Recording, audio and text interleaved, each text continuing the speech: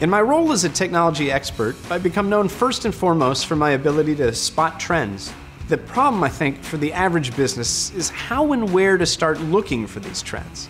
I found that the following 3 steps can be incredibly helpful. First, listen to your customers, because in a consumer-driven economy, they're the ones that often prove to be the source of the most innovative ideas.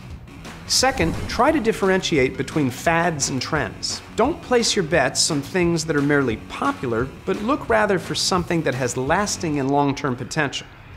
Third, you'll want to hedge your bets just like you would in a financial portfolio. Don't look to spot the next big thing, singular. Look for the next big things, plural. That way, you can insulate yourself from the fads that inevitably fall by the wayside, and you can be prepared for the new areas of innovation that are pretty much the lifeblood of any growing business. Mastering business can take years, but it only takes minutes to master Chase Online Banking.